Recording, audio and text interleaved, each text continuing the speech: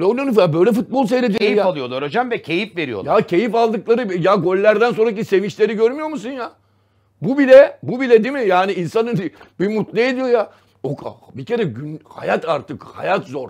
Hayat sıkıntılar içerisinde değil mi?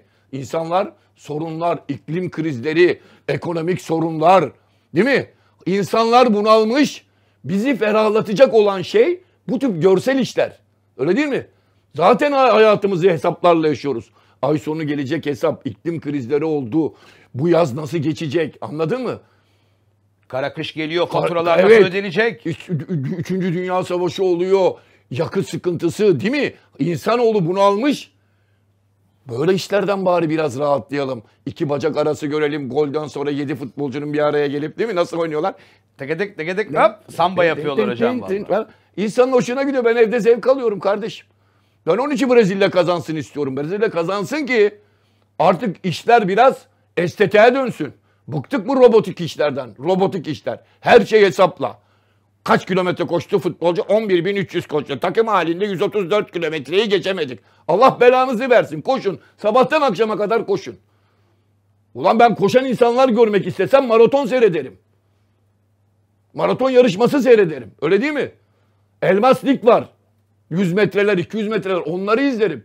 Ben futbol maçı görmek istiyorum, futbol maçı. Bir de sürekli bir hesap kitap işi var hocam yani. İspanya bilerek yenilmiş de Fas oradan lider çıkmış da o onunla karşılaşmasın diye bu maçı almış da. Abi, o senaryolar bitmez. Futbolun doğasında hep var o Hamdican. Onlar hep futbolun doğasında var. Ama benim söylediğim şey insanlar niye kendilerini zorluyorlar ya? Bu futbol maçı ya. Dünyayı kurtaran bir şey değil futbol. Futbol insanları eğlendiren bir şey. Ve buradan milyonlarca insan da para kazanıyor. Oyuncusu, analisti, antrenörü, gazetecisi falan filan. Ama onun dışında kalan büyük kitleler bu oyunu niçin seyrediyor? Şimdiki gençlik futbol maçlarını sanki fizikçi olacakmış gibi seyrediyor. Sahayı ölçüyor, biçiyor. Pisagor, pas bağlantısı. Matematikçi mi olacaksınız oğlum? Ne olacaksınız? Ne olacaksınız yani? Derdiniz ne? Bunlarla niye kafa yoruyorsunuz? Brezilya'nın onun için şampiyon olmasını istiyorum ki dünyada artık insanlar ve hocalar artık şu şeyden bir çıksınlar, şu kalıptan. Her şeyi hesaplayan. Taç antrenörü. Uyku antrenörü diyor. Ya ölesim geliyor ya. Taç antrenörü olur mu lan taç antrenörü? Yani taç antrenörünün gerekli bir şey olduğunu bu insanlara inandırıyorlar. Ve bu insanlar da inanıyor. Taç hocam sizde yok muydu taç antrenörü?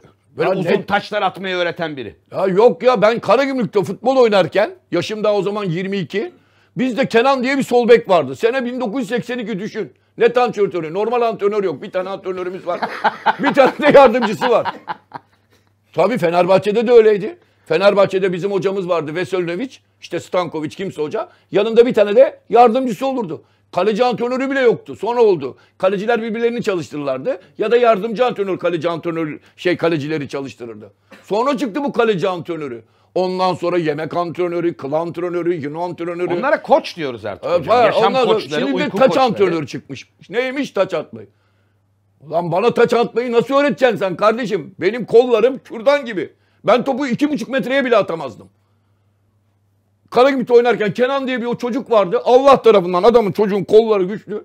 Yemin ediyorum bak, orta sahadan rakip 6 pasa. Bak orta sahadan rakibin 6 pasına taç atardı bize. 60 metre 70 metre taç atardı. Orta sahada taç kazanırdık, hepimiz kaleye dolardık rakibe.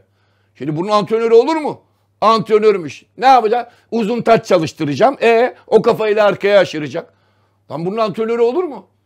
Ya böyle insanları, anladın mı? Sektör oluşturuyorlar. Bir antrenörün yanında, teknik adamın yanına bir bakıyorsun 29 tane yardımcı var. Ne yapıyor bu 29 tane yardımcısı? 25 tanesi yalancı. Yalancı. Birisi kuleyi diziyor, bir şeyler yapıyor falan filan. Elinde kitap tutuyor. Hoca bir şey diyor, yazıyor, çiziyor falan. Hop ay sonu maaşlar geliyor. Ekibimle birlikte şu kadar dolar. Sektör bu. Bu analizciler de öyle. Analiz yapıyorum diyor. 28.252 kilometre koydu. Hop ay sonu al maaşını. İş sektörleri oluştu. Anladın mı? Büyük bir sektör haline getirdiler. Bunlarla işte günümüz çağında artık böyle. Diyorlar ki sen bilime inanmıyor musun? İnanmıyorum lan. Futbolda bilime falan inanmıyorum. Ne bilimiymiş? Futbol bu. Yeteneğin varsa oynarsın. Belirli antrenmanlar yaparsın. Tamam mı kardeşim? Sen sabahtan akşama kadar idman yapsan Türk futbolcusu Brezilyalı futbolcular gibi olmayacak. Olmayacak. Kıyamete kadar da olmayacak. Kıyamete kadar hep ince, teknik futbolcular Brezilya'dan çıkacak. İddia ediyorum. Çünkü hep öyle Aslında olmuş. Güney Amerika diyebiliriz hocam. Güney Amerika mı Brezilya işlerinde biraz daha farklı. Değil Bir mi? tık Daha daha farklı. iyi. Değil mi? Yani bak bir Costa Rica Neden? bile bazen estetik oynayabiliyor. Neden bu? Neden? Biraz da bu genlerle ilgili bir şeydir. Genetik bir şeydir. Yani Türk toplumunun bir genetik yapısı vardır. Tamam mı? Brezilyalıların başka bir genetik yapısı vardır. Adamların genleri estetik bir kere. Estetik. Adamda ritim duygusu var. Her Brezilya. Şeyde de mesela, Türkiye'de mesela Roman vatandaşlarımız var değil mi? Roman. Ritimle Ritim mi değil mi? 8 yaşında Roman çocuğu gör, keman çalıyor. Evet, 7 yaşında Roman çocuklarını gör, büyüklerden daha iyi dans ediyorlar. Sanki öyle doğmuşlar gibi. Bazı şeyler böyledir. Şimdi bu Brezilyalarda futbol oynamak için icat edilmiş tipler. Brezilya şampiyon olamamış. Olmasın. Olmasın. Ne yapayım? Ne yapayım? Şimdi diyelim ki Arjantin şampiyon oldu. Sevinin. Tura çıkın Arjantin tutanlar. Hakkınızdır oğlum. Bana bir tane keyif aldığınız maç söyleyin. Yok. Yok. Bekliyorsunuz. Herkes bekliyor ki ben de bekliyorum. Messi bir top alsın da tıt tıt tıt 3 kişiyi geçip tık plaseyi bırakabilir mi? 4 kişiyi geçip bir tane ara pası salar mı değil mi? Onu bekliyorsun. Ben Brezilya'nın öyle bir şey mi? Brezilya'nın sağ beki dün 40 yaşında Dani Alves girdi ya. Son bir rövaşata yaptı biliyorsun değil mi? Gol atıyordu. Adam kornere attı. Yatarak havada. O topu bile süslüyor. Normal voley atabilir ona Dani Alves. Maçın sonu diye süslüyor bir de. 39 yaşında sağ bek. Çok estetik değil miydi hocam? Ha, estetik bravo bak. Bravo Hamdican. İşte ben onu anlatıyorum. Estetik. Adamın beki de estetik. Stoperi de estetik. Hepsi. Şimdi böyle takımları destekleyeceksin. Böyle takımlar futbolunu antrenörler gündeme getirecek. Ben kazanayım. Kalemin önüne çekileyim. 0-0 bitsin. Bir puanı alayım diyen antrenörler türedi. Hele Türkiye'de çok bu. Oynatacaksın kardeşim. Brezilya gibi. Oyuncuna diyeceksin ki mümkünse topuk pası at. Mümkünse. Yani şimdi bundan sonraki maçlar, çeyrek finaller biraz sıkıcı mı geçer hocam? Hollanda, Arjantin, İngiltere, Fransa. Biraz garanti maçlar mı olur? İngiltere-Fransa maçı var ya. Bak sana söylüyorum. Yani acayip bir şey olur yani. Ne o? Böyle soğuk savaş gibi bir şey olur. Soğuk savaş. Soğuk savaş. Ben sana söyleyeyim. Eyvah gol yemeyeyim diye mi uğraşırlar? Zaten değil. Öyle olacak. İkisi de sağlam takım. Fizik güçlerini, korkunç bir fizik kapışma olacak maçta. Tamam mı? Oradan öyle estetik iş falan filan yok. Orada da bekleyeceğiz ki Mbappe acaba bir şey bulur da pırırt parlar mı? İngiltere'de de Bellingham diye bir orta savunucusu var. Acaba Bellingham orta sahadan topla vurur dribling halinde. Ya da Saka'ya çıkarır. Hiç mesela İngilizlere benzemiyor bu Bellingham mesela. Anladın mı? İngiliz futbolcusu gibi değil. Çok yumuşak. Böyle Güney Amerikalı tavrı var. Adam geçiyor, süratleniyor falan, anladın mı? Diğer taraftan da Mbappe'ye bakacaksın.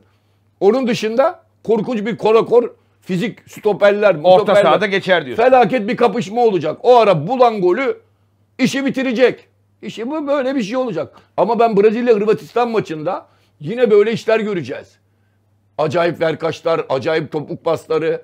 Böyle güzel şeyler göreceğiz. Ha, sonucunda da maç berabere biter. Hırvatistan penaltılarla Brezilya'yı da eler. Ben illa hani olmaz demiyorum. Çünkü bunlar tek maç üzerinden oynanıyor artık. Her skor çıkabilir tek maç oynanan maçta. 90 dakika çekersin otobüsü. Maçı berabere bitirirsin. Sonra da penaltılarla koç gibi Brezilya'yı elersin. Olur. Olur. Ama ben keyif almam. Benim için Dünya Kupası biter.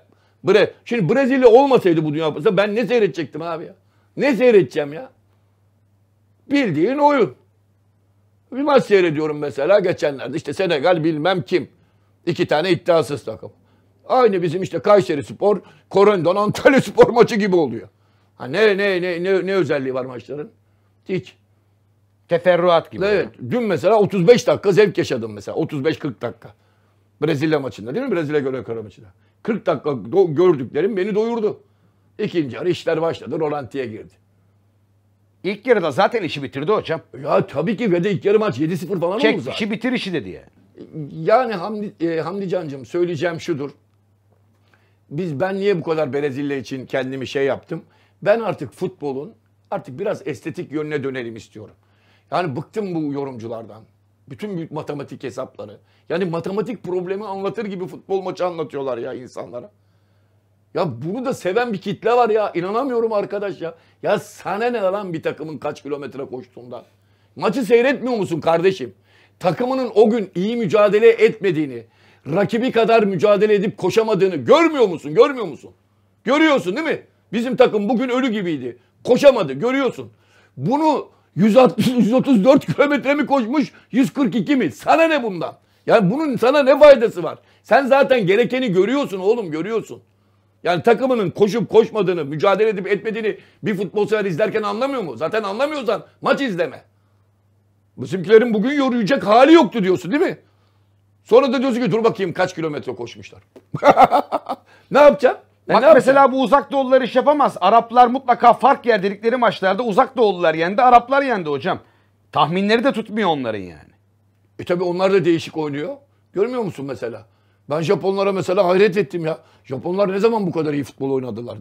Yani ne zaman böyle yani ne zaman bu kadar futbolları bu düzeye geldi Japonlar? Tsubasa'dan sonra hocam.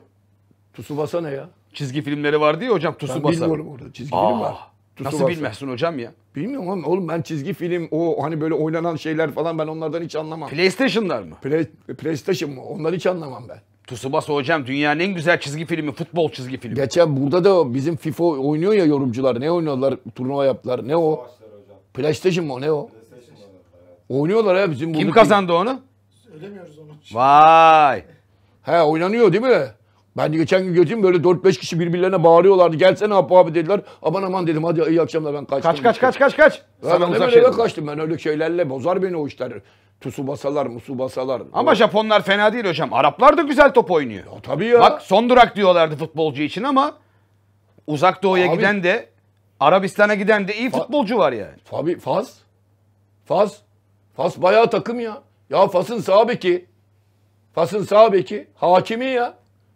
Paris Saint-Germain'in banko oyuncusu sağ beki.